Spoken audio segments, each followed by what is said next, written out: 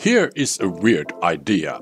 What about if I 3D scan something which is already digital 3D model? Is it possible to 3D scan something out from the PlayStation games?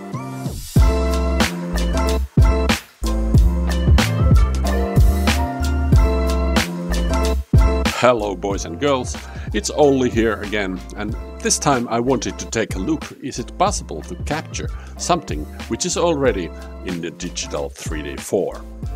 I originally got this idea from Martin Nibelung, a talented 3D artist from Denmark who does amazing things with the Dreams game engine. Dreams is a game engine which is specially designed for a PlayStation. Game company called Media Molecule has created this unique platform where you can create wonderful environments and 3D models inside a game console. But it all happens in a closed environment and it is not possible to export anything but images and videos out from Dreams. All 3D creations remain inside the game and you are not able to use them anywhere else. Before this neat trick, in his video Martin presents a simple concept where the game environments can be scanned out of the locked PlayStation world and translated into a 3D Nerf model. So I also wanted to try the same technique for a couple of popular PlayStation games. In many current games, the game developers have built a special photo mode into the game menu. For example, in this Spider-Man game, you can stop playing and use the photo mode to capture the game moment. And this is exactly the method with which we are now going to 3D scan the game character out of the game. First, we just need to double-click the share button on the PlayStation controller to start the video recording. Then we just capture the rotations around the game character just like we would do in a real-world photogrammetry scan. We need to rotate the virtual camera very slowly and record the subject from 3 different angles. One round from the top, then center, and finally from lower angle. Photo mode settings are slightly different in different games, but mostly they work on the same principles. Compared to 3D scanning in the real world, it is very easy to make smooth and precise camera movements around an object in the game world. Although it does require sensitive fingers and the grip of a skilled player to make the virtual camera move slowly enough. In addition to the Spider-Man game, I also tried to record some scans in the legendary The Last of Us game. There, in the extra materials of the game, it is possible to view the trophy characters that can be seen when you have completed enough points in the game. These trophy figures from the game are especially placed on such stands and you can rotate them and look at them very closely. So they are particularly good material for this scanning experiment. After the scans, it's time to take the recorded videos out of the PlayStation and transfer them to the desktop computer. I used a basic USB memory stick to copy the video files. For the production of the 3D models, we are going to use 3 different services and see which one handles these game scans best. Luma AI and 3Dpresso are services that are based on Nerf technology and are able to produce 3D models directly from video files. Polycam, on the other hand, is a photogrammetry program, and for that the video must be dismantled in image sequence. And now, right after copying the files, I got worried when I noticed that the video files imported from the PlayStations are only at low 720p resolution. I have an earlier model of PlayStation 4 and it seems that it can only record 720p video captures. Newer PS4 Pro and PS5 models are capable of recording full HD, which would have been a bit better 1080p resolution for this case. So this experiment became interesting right away. As a general rule in 3D scanning, it can be considered that the higher the resolution of the source material is, the better accuracy of the textures on the 3D model will be. So, just an experiment, I wanted to test what would happen if I change one of these videos to higher 4K resolution using Video AI upscaling tool from Topaz Labs.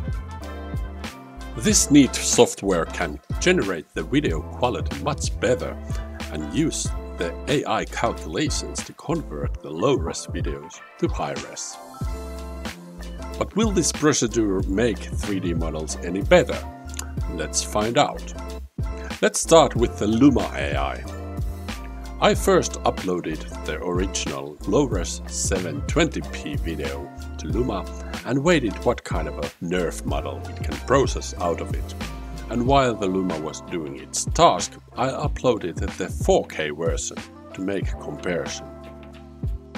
I was surprised when I noticed that the Luma was able to calculate surprisingly good version of the lower resolution source material. Although the model against the dark background wasn't certainly not the easiest task to render into a 3D model, I was even more surprised when I saw what kind of a model it made from the 4K version. The higher 4K version turned out to be worse than the model calculated from the original 720p material. So the result was the complete opposite of what I expected. If this is true, can it be assumed that for Nerf modeling the resolution is not a decisive factor when accurate models are created?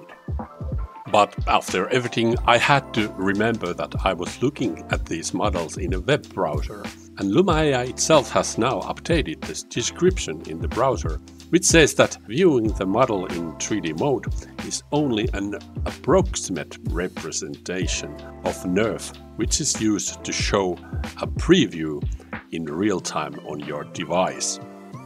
When you click render, the underlying Nerf model will be used to render a higher quality video. So basically, we shouldn't rely on how we see the model in the web browser. And in that sense, the original rule holds true. When looking at the final Nerf renderings, it is noticeable that the 4K version is a bit better, as we originally expected it would be.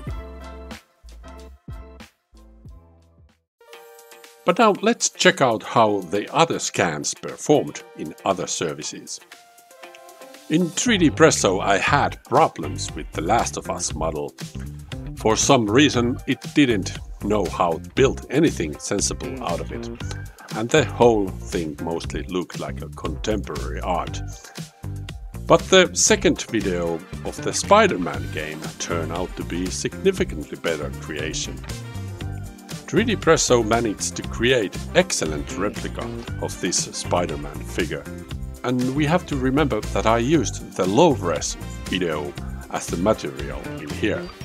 The textures and details that 3Dpresso was able to build are amazingly accurate. Only some minor issues can be found in the fingers, but all in all this is a very good 3D model considered how it was built out from the game. The reason why this model turned out to be so well, and then why the Last of Us model did not succeed at all, can be due to the fact that Spider-Man had a good background where the 3Dpresso algorithm was better able to calculate the 3D shapes out of it, while in this Last of Us model the background was dark and limited. At least I think that could be the reason. Let's move on and look at the Polycam application next. But before that we need to create those image sequences out from the video file, so that we can then generate the model in Polycam. And since the video has so many frames per second, we don't need quite as many frames for the photogrammetry method. So we need to speed up the video, and for this function I use After Effects. In here I just manipulate time and enable the time remapping feature. For Polycam we can only upload maximum 1000 pictures, so I drag this endpoint of the video to frame 800 and trim the timeline to same duration. After that we just render out this clip as a JPEG image sequence. And now in the Polycam we can upload all these images to Polycam server and wait what kind of a Spider-Man it can build from this. Since this is a basic photogrammetry program, resolution is very important to achieve a good 3D model in here. And since a low resolution video image was used as the source material, Polycam is not able to build accurate textures.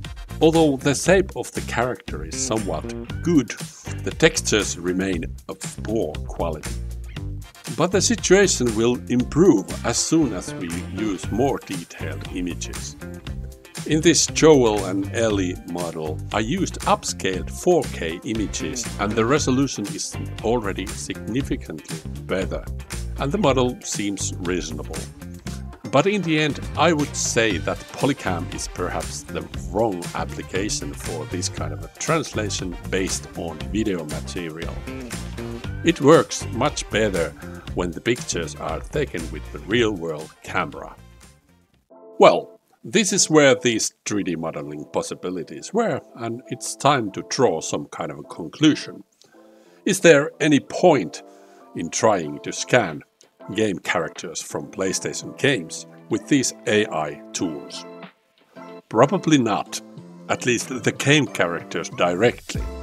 I'm sure that you can find much more detailed and ready-made game characters all around the internet, no matter what use you want to use them for. But especially if you have created something of your own with PlayStation games that focus on constructions like Minecraft or Dreams, then this method could be the only way to export environments out of the game console. And I think that it was fun and interesting experiment anyway. I at least learned a lot about 3D modeling technologies during this process. And now I am much more experienced on how these AI services works and what possibilities they can offer in the end. Especially Nerf modeling is very interesting, and it is good to follow how this technology will develop by using even material from the games if there is nothing else to scan. I hope you had fun and enjoyed this video. If you are interested in these programs, check out my previous videos as well. There is much more information on this topic. Hit the like button and subscribe to my channel, and I will see you next time. Goodbye.